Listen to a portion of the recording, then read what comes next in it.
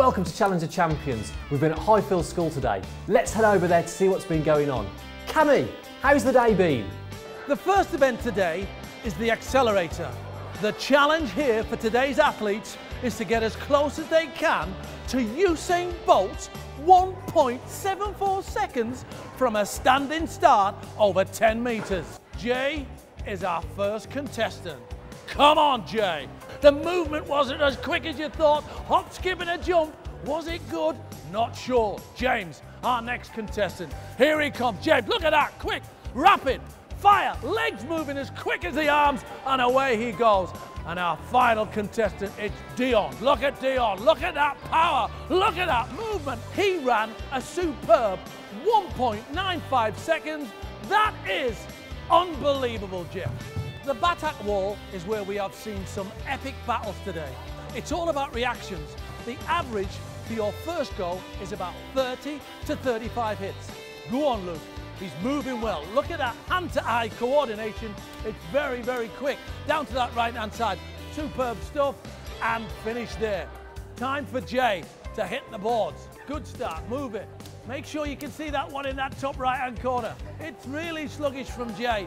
You'd have to say Luke was a lot quicker, but we'll find out the result at the end. Was it a close run thing? Let's find out. What was your score, Jay? 35 for Jay. 43. And 43 for Luke. There's only one winner again. Get in there, Luke.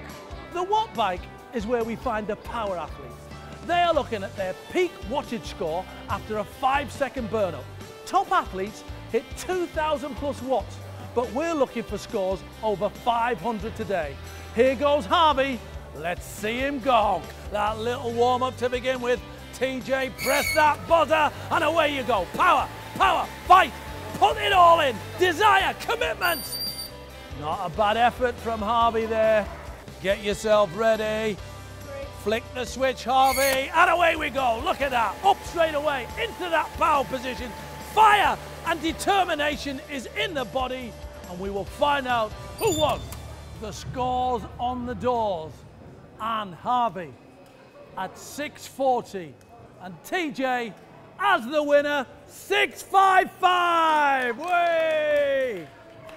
Heading over to the jump zone now, where athletes can see how high and far that they can jump.